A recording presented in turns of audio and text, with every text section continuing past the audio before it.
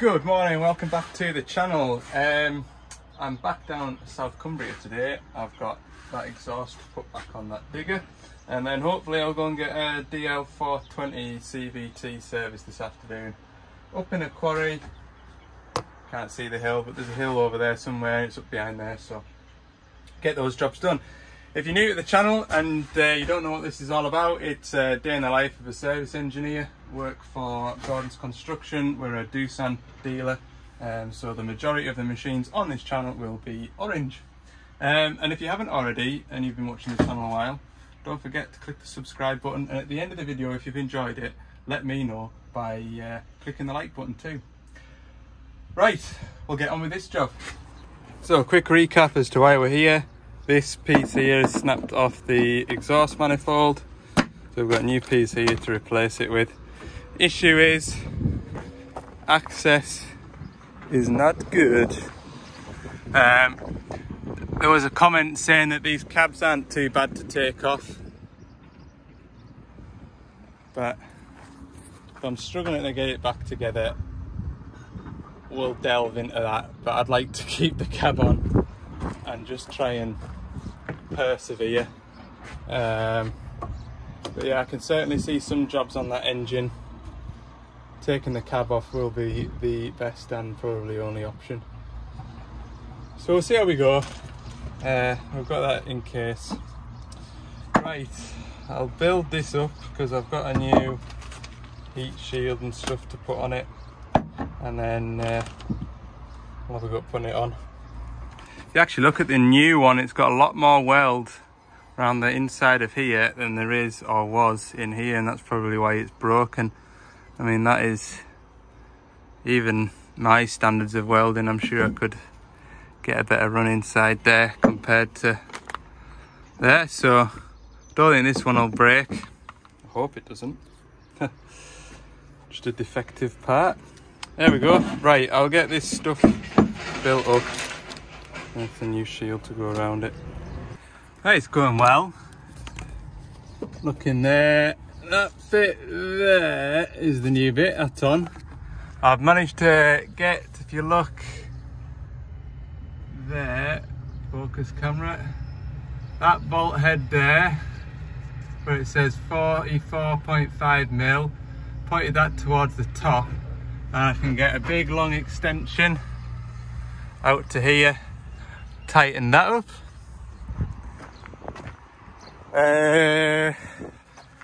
I've got my exhaust mounting plate in, everything's attached now. I just need to tighten that bolt there to nip that up, tighten that one down there.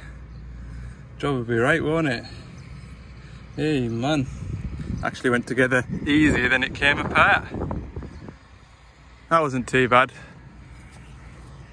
Fully expected a struggle, as is usually the case. But that was okay. Not taking long at all. I'm going to be early to my service. They're not expecting us till lunchtime. Never mind. Right, I'll get this all put back together and we'll start it up before I put all covers on and just make sure I've got no exhaust leaks. Yeah. I'll put back together then. We're going to try it. See if it still sounds like a racing car. That was the report. Turn the ignition on, and then let everything work. Oh, radio, turn the radio down. Don't want to get told off by YouTubes. See, there we go. Job's a good one. Magic. Right. We'll get that put back on. Job will be a good one then, won't it? Good start to the week. One job ticked off. Right, I ran it up there for 5 minutes, just in that stone, messing about. Everything seems good. There's no exhaust blowing noises or out like that, so that one can go back to work. And I'll point the van behind that hedge somewhere. I've got a quarry. It's about 15-20 minutes away, so we'll go up there now. Well, it looks like they're filling potholes in on this road. What I might do is 23 minutes past 12. Might just have lunch. Enjoy the scenery. What a place. That is the Lake District up there. I think that's Coniston. Right there. That's the lake, Coniston. That's cool. As I was filming there, you maybe hear a car pulling up. And there's a fella in a pickup pulled up. Alright, Ali, I'm like, alright. He says, you don't know me, but I watch your videos. It's mad, isn't it? It is. So, hey, it was nice to chat to you. I didn't get your name. I do apologise, but spot on. Right, I'm going to sit and have my lunch, and I'm starting up again. Air conditioning's kicked in. I'll have my lunch and I'll trundle around the corner. It's just the other side of that little hill there, not the big one in the background, but that one there where I'm heading to. So we're not far away. 11 minutes as it goes. Whew. Nice day. Lucky to work in this area, like. It's good. Right. Alright, we've got a 500-hour service doing this 420 CVT. It's nice up here when it's nice. It is. Nice breeze. Not too hot. Lovely. We'll have a look. Just spotted that big Volvo. That is a beast. Goodness me. 750. Does that mean it's 75 tonne? Big machines. Right, I'll focus on this big machine. I'll get it. I think it's been running. I'll just have a check. If not, I'll run it while I open the mudguards, because that's a 20-minute ordeal sometimes. Then we'll get some oil chucked out of it. I'll get my oil pump set up and get to use that again today.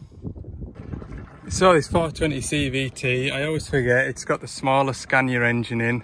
This is the 5-cylinder DC9, whereas the standard 420 without that fancy gearbox, it is the 6-cylinder DC13.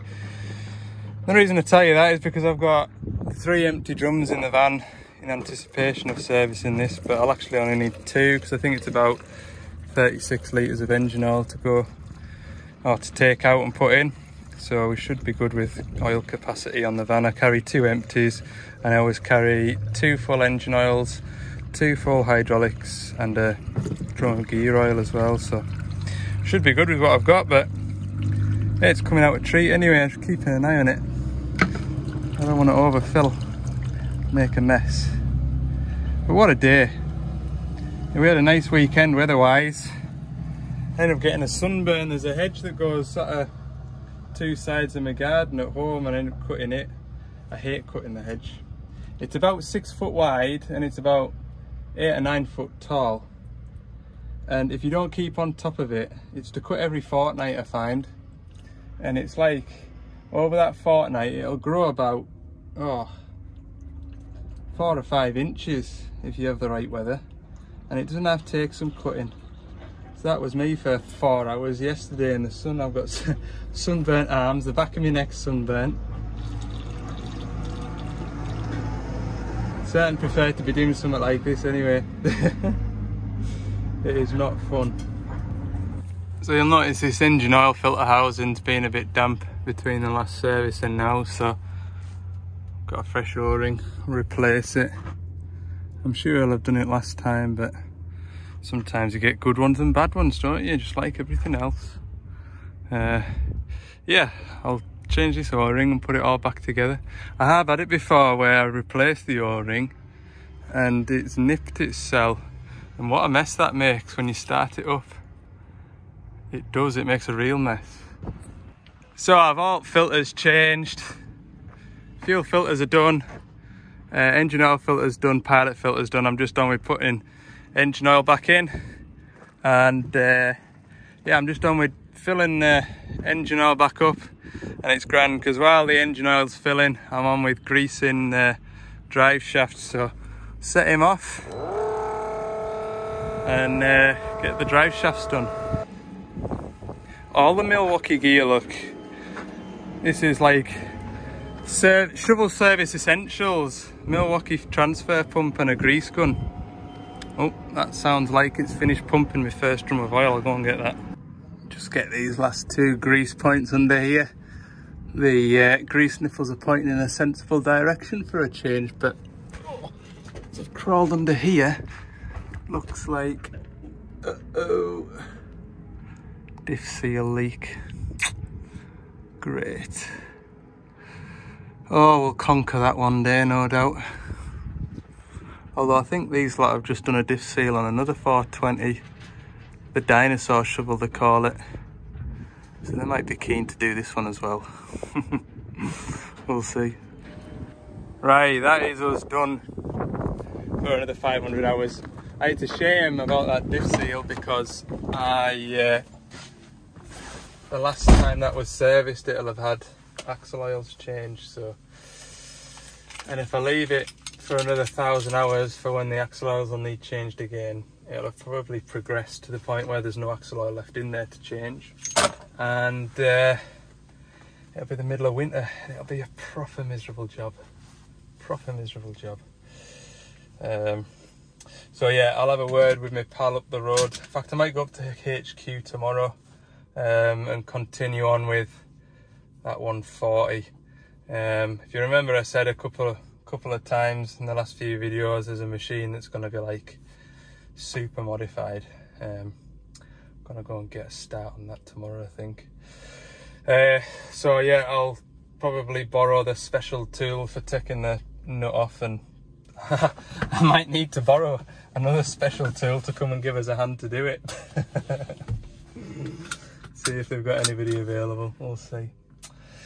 Right, it is 3:30, perfect. So I'll jingle on up the road.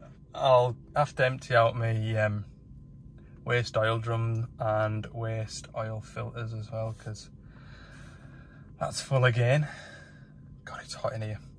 Right, I'll see you back up at Carlisle. Right, we're just back at Carlisle. I've emptied my filter drum, got rid of my waste oils. I've just realised that's empty. So it's a good job I only put an extra 20 litre drum on the van, thinking that was a 30 DC 13 with 46 litres, because I'd have been knackered. I would have only had 40 litres. I would have had to have found 6 litres from somewhere. So that was kind of lucky. Won't have to make that mistake again. I'll stock that back up now. Everything else. Aye, gear oil. Need some of that too. Right, better stock up, have a quick nosy over everything else. I've got a filter missing there, but stores took that off us for a customer. I think that's everything for the time being. Right, I'll pack up and yeah, it's the end of the video, isn't it? 'Cause it's a Monday. So tomorrow I'll head up to HQ, do some hydraulics on a 140, and then hopefully the phone stays quiet. I get a good day up there and see what the rest of the week brings. Like I say, lots of services on the horizon to get done, so that's all we've got on then. That'll be grand, won't it? Thanks for watching, and see you in the next one.